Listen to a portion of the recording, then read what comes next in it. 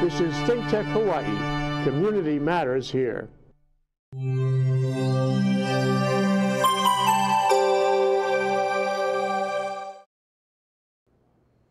Hey, welcome to Out and About on ThinkTech live streaming network series broadcast from our downtown studio at Pioneer Plaza at the core of downtown Honolulu. I'm your host, Winston Welch, and delighted you are joining us today, where every other week we explore a variety of topics, organizations, events, and the people who fuel them in our city, state, nation, and world.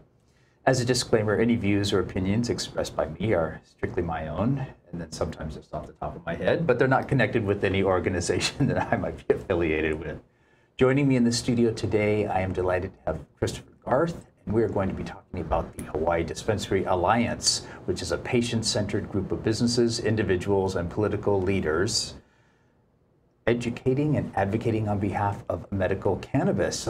And so with that, I'd like you to welcome you to the show today, Chris, and thanks for being here. Winston, thanks so much. It's an honor. It's a privilege, not only to be here, but to work with you. It's just been a little while since we've been acquainted with one another, but we've got a lot of things in common and a lot of common goals, and it's good. It's real good to be here. That's true. It's nice to meet people who are on the same page, in so many different areas of life. And what you're doing, I think, is just really exciting and important and necessary. And you're fighting a battle against almost 100 years of public perception, or 8 to 75 years of public perception, and then you're fighting the state lethargy, and that's probably harder than public perception, according to a recent newsletter that you put out. So tell me, what is the Hawaii Dispensary Alliance, and what are your goals and aims in the organization? So you pegged it with the intro, almost as if you read it off of our website, or got it off the website, but congratulations, that's right off the top of your head, and I appreciate that. But we're a patient-centric organization that really looks to create a cannabis marketplace for medical marijuana, or medical cannabis. And the dynamics of the ecology that create an economy based on medical cannabis are pretty simple, pretty straightforward, and very similar to any other marketplace, or essentially a chamber of commerce, if you will. And that's what we're working to do. We want to promote the ancillary services that make access to cannabis much easier, that make cannabis healthier, safer, and ultimately give back to the community and create a sense of acceptance for medical cannabis as we move forward. And how long have you been established in what you've been doing? Hawaii Dispensary Alliance was founded in 2015, just after the bill was signed to have dispensaries. Just after the bill was signed to have dispensaries. So we had a lot of hubbubaloo about that, because since 2000, was it, that we became the first state in the nation to pass medical marijuana laws, but had no way to get it to the patients, right? No legal way to grow it or sell it or buy it, or is that yeah, right? that's accurate. And I think one of the most important caveats of this point is that Hawaii was the first state to legislate the acceptance of medical cannabis, to program it and be part of the Constitution or part of the state function. And there were other states that passed by referendum or voter initiative earlier, but our legislators took a bold stance in the early 2000s, late 90s, and said, hey, this is real, this is medicine. Let's not criminalize those who actually need it and give them the go-ahead. That being said, for the next 18 years, they didn't really do anything or provide the legal ability or availability of cannabis to get in the hands of those patients who need it most. But that's what happened in 2015. And so in 2015, the law was passed that said we're going to create a mechanism where people can go into a store and say, here's my medical marijuana card. Let me buy the medicine that I would like to have. Absolutely. That's correct. And we were kind of following on the coattails of some other states on the mainland, or even other countries that had really worked out the kinks in one sense or another of what a dispensary should be, and the laws that ultimately govern access to a dispensary. But yeah, that's what happened in 2015, and in the 3 years since then, there has been slow progress, but progress nonetheless. It's very slow progress, because I would say, what, we have 3 dispensaries that are functionally open now? Is that what it is? That's correct. 4 of the licensees have been given the green light to sell. Okay. 3 of those are open for business on a daily basis, and the 4th one, which is on Maui, is open, but in more of a private consultation capacity. So how many patients are we talking about that are actually being served versus the market that should be being served? Good question. So of the 3 that we have open, we have, the state sees about 500 patients going to essentially each one of those a month. So 1,500 patients are going to 3 dispensaries. 1,500? 1,500. Out of a population of 1.4 million. Correct. Now, we can tailor that down a little bit by saying that, or recognizing that there are only 20,000 patients, registered patients by the state of Hawaii, in Hawaii. But still, 1,500 out of 20,000 is not a way to support an industry or to create that economy. That's incredible. So you got 20,000 that have actually said, I'm going to go to the doctor, I'm going to pay some money, I'm going to get a card for my ailment, and it's not a whole bunch of ailments that are actually covered, is it? Well, the Hawaii Dispensary Alliance, along with our allies, have done a really good job over the past 3 years in educating not only the legislature, but the administration as well, to improve the number of qualifying conditions. Okay. So in the 3 years that we've been about, we have improved the number by at least 6 qualifying conditions to make us, or to bring us up to speed with the majority of the more progressive medical cannabis states across the nation. Okay, so there you can definitely count some progress towards at least recognizing some conditions, although I'm sure there's a lot that still absolutely need to be recognized that may not be recognized at this case. But why is there such a difference between the 1,500 and the 20,000 that you've got that have insurance, that have the medical marijuana cards, but that are not going to these dispensaries? Why are they not going to the dispensaries? Well, part of it is location. 2 of Oahu's open dispensaries are about 100 feet away from each other in the central core of Honolulu. And we see, well, previously we had seen the majority of our patients on the Big Island or on Maui. And so it's just a matter of maybe location? Location and convenience is one component, but beyond that, as each of these institutions does the best that they can to grow and manufacture and provide their customers or the patients with the best quality of product, they're limited in the availability of the product that they can actually produce. And that's not necessarily because of the law, although it is part of it. It's ultimately because it's cost prohibitive for a single institution to create the entire scope of what's needed to help and aid every single patient's qualifying condition in a form that agrees with their lifestyle. So you mean, are you talking that these companies, let's say these 3 companies, do they have to literally plant the seeds in the ground, follow them all the way to the store, and then only offer them in a smokable form? You have the first part of it correct. Okay. Our medical program is designed as a vertical operation, okay, where each licensee has to track from seed to sale. So they grow it, they cure it, they manufacture it, and then they retail it. And they can sell it in smokable flower. There is an opportunity to have oils and other tinctures. We don't have edibles yet, we don't have vape cartridges, but we have workarounds that the legislature has been very accommodating in a more grand sense to allow the availability of different products to come to market.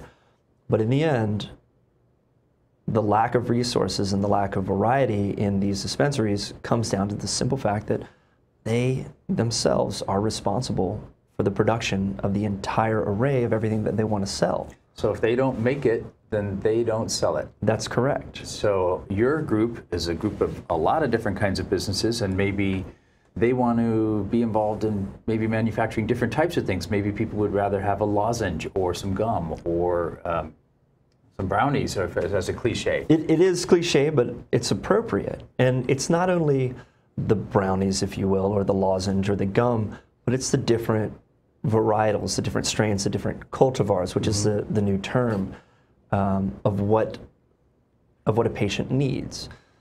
Right now, each dispensary at any given point has somewhere between 5 and 7 different cultivars, different strains that they turn into different product. Okay. But if you go into a dispensary in a medical state or into even an adult use or rec state where they have a horizontally operated program, you have hundreds, if not thousands, of different strains, different THC, different CBD content, different ways, again, product to imbibe. And we've actually limited ourselves in an incredible fashion by limiting the number of players and the way that those players are responsible for essentially creating their own destiny. So it would be a similar situation might be likened to, although because we're talking medical use, I don't want to go to the obvious one of alcohol, but let's say alcohol, where you are allowed 2 bars in the city, and those bars sell three kinds of beer, and that's it. That's if it. you don't like those 3 kinds of beers in those 2 locations, then what do we do? So what are some of the obstacles that we're really looking at here that we need to overcome that are clear and obvious? There are a lot of considerations with that, and none of them are wildly popular with, we'll call it the oligopoly. The 8 licensees who host those licenses and their investors want to see and ultimately need to see a return on their investment. There's absolutely nothing wrong with that, and they should be encouraged to do their best, not only for their bottom line, but for the patients. And there's a balance to it. However, in their determination to keep that market, the cannabis market in Hawaii, as small and limited as possible, they're ultimately tripping over their own feet. In response to that, it's been our experience and the experience of our cannabis community as a whole, the legislators ultimately want to see these 8 licensees get that return on their investment. They don't want to see them fail. Okay. I can't imagine that there are a lot of people out there that want to see a business fail. The only people who may are those who would rather have received that license or that accreditation to play in the market. That's unfortunate. All 8 of these licensees should be encouraged to prosper. But in their short-sighted attempt to control the market and to keep other competition or other interests at bay, they're shooting themselves in the foot, plain and simple. So maybe some actions that you have about this. I know you've created a super PAC here in Hawaii that's going to help advance the agenda by contributing to specific legislative campaigns. That's not quite exactly it. So a super PAC is a non-candidate direct program. Okay. So the super PAC doesn't actually go to a campaign and say, hey, we want to contribute. That is illegal. That's definitely not what the super PAC does. That's what a 501c4 usually does, or a 501c3, which is a candidate direct spending organization. Super PAC doesn't. They're issue focused, and they say, hey, this is the issue. People should get involved. And so it's an educational form. Is what it's going to be. Absolutely. And what is the name of that super PAC if people want to know more about that? You can check it out at www.hi, as in HI, the number 4 and CANN.org. www.hi number 4 CANN.org. And that's short for Hawaii for Responsible Cannabis Use. Hawaii for Responsible Cannabis Use. Absolutely. Okay, well, we're going to take a short break. I'm Winston Welch, and we're having a very interesting discussion on Out and About on ThinkTech live streaming network series. So we'll be back in just a moment. Aloha, I'm Keli'i Akina, and I'm here every other week on Mondays at 2:00 p.m. on ThinkTech Hawaii's Hawaii Together. In Hawaii Together, we talk with some of the most fascinating people in the islands about working together, working together for a better economy, government, and society. So I invite you into our conversation every other Monday at 2 p.m. on ThinkTech Hawaii Broadcast Network. Join us for Hawaii Together. I'm Kili'i Akina. Aloha. Planning all week for the day of the big game. Watching at home just doesn't feel the same. Number one on the list is who's gonna drive. It's nice to know you're gonna get home alive. Plan for fun and responsibility. Choose the DD, captain of our team. It's the DD. For every game day, assign a designated driver. Aloha, and we're back. We're live. I'm Winston Welch, and this is Out and About on ThinkTech Live streaming network series. We're talking with Chris Garth, dedicated and passionate, I'm going to call you even a public servant from the Hawaii Dispensary Alliance, even though you don't work for the state, you work for a group of organizations promoting responsible use of, can we say cannabis, or is it just medical cannabis, or are we talking recreational as well? Okay, so great question. The issue at hand is medical cannabis, right? But recognizing the shortfallings of the industry, the failings of it essentially, patients aren't getting the access that they need. We only have 20,000 out of 1.4 million. Now, I don't expect everybody to use cannabis. It is for whatever ails them in a therapeutic manner, in a medicinal manner. That makes perfect sense. But we should be significantly higher as a patient population. Normally 2 to 3% of the the population is a medical user, registered and accounted for. Here we have 20,000 registered patients out of our vast population, general population in Hawaii. 1,500 we've established are essentially going to the dispensaries. That leaves, of the registered patients, an incredible number in the lurch.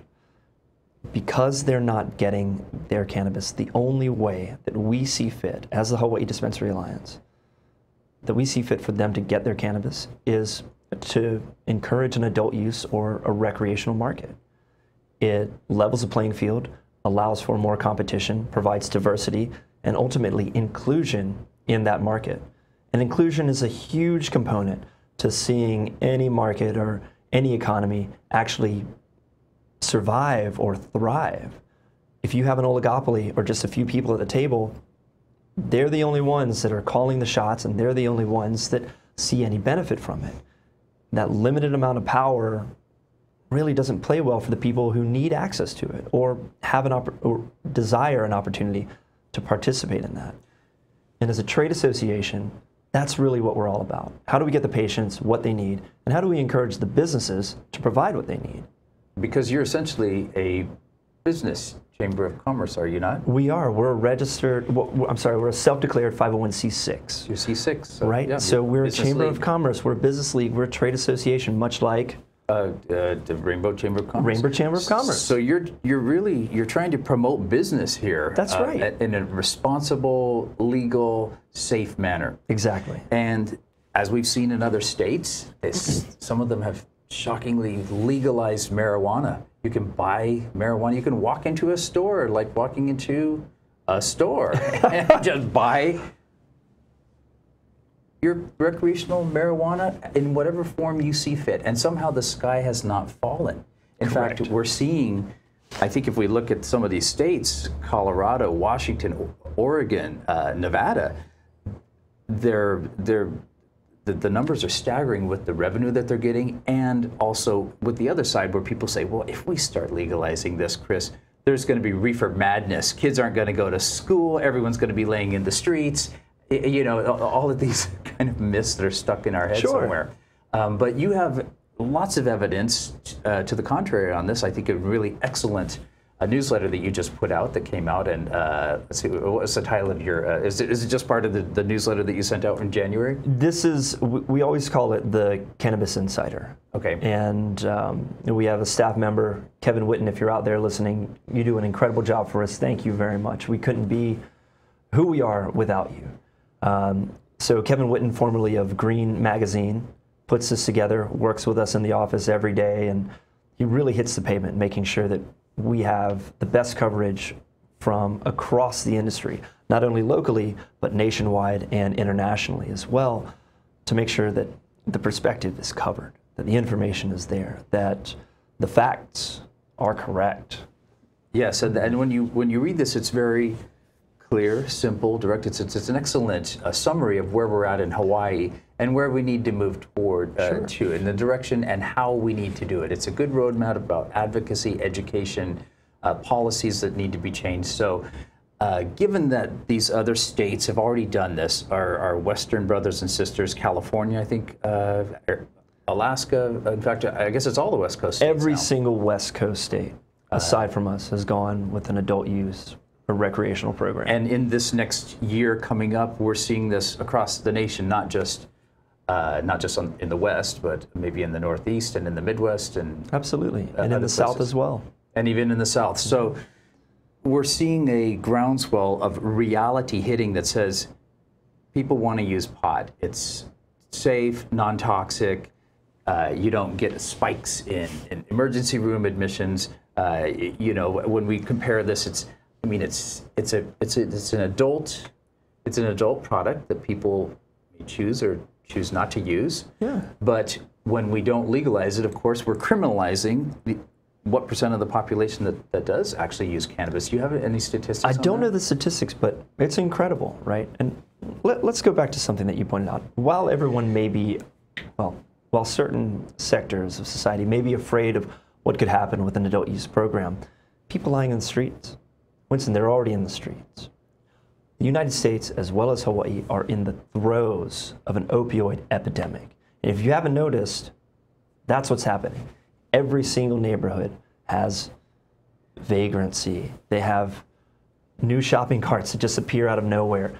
That's not because of cannabis. It's not because of some strange thing that's happening in Hawaii or in your neighborhood. That's opioid addiction. It's sweeping across our communities. Cannabis has been effective as an exit drug for people who have opioid addiction disorder. There's actually a bill that's coming out in this legislative session that aims to address that, to say, hey, if you do suffer clinically from opioid addiction disorder, let's allow you to access cannabis as an exit drug. Really some forward thinking then in these bills. And this year you said there's over 90 bills that are in the legislature, and you're tracking several of the more important ones that, like this, I mean, obviously it has to start somewhere. What can we do as ordinary citizens? Should we be calling our legislators, or how do we even track these bills, or know what's important? Where do we look? So Hawaii Dispensary Alliance keeps everybody up to speed on what's happening legislatively. Being involved in politics as long as I have at the local level, it's kind of a passion of mine. So we nerd out and we post here and there, and we encourage everyone to read up on what's out there, and we provide hearing notices. We share that with our membership or on social media, and we even help you provide or draft testimony if you choose to engage. Mm-hmm. Definitely calling your representative, calling your senator is a huge part of it, but keep in mind, ladies and gentlemen, this is an election year, so get out there. Make sure that you ask the questions appropriately to people running in your neighborhood, for your neighborhood board or for your city council seat, for your House seat or for your Senate seat. Even the lieutenant governor and the governor seat are up for re-election, or if not, change. That opportunity is all yours, and do your due diligence. If you have questions, don't hesitate. Reach out to the Hawaii Dispensary Alliance. If it's cannabis related, we're happy to help and provide you with as much information as possible. I think that's really important to have people realize it's their responsibility, it's their duty as citizens to become involved in issues that are important, not just to them, but to the community. And as you say, we need to be looking at cannabis as not a problem, but as a solution. We need to be looking at this as a way to turn around our economy or enhance our economy that is based on tourism. We could have a canna tourism economy here very easily. I mean, it's already, we have that reputation, I think, in some sense anyway, of Maui Wowie and Kona Gold. But if we could just say, yeah, this is safe, it's legal, it's available, it's easy, it's locally sourced, it's organic.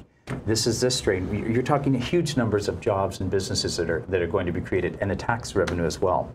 Right. So, I mean, the arguments in favor of cannabis are huge, right? Through a well-regulated, robust, and diverse program, they're phenomenal.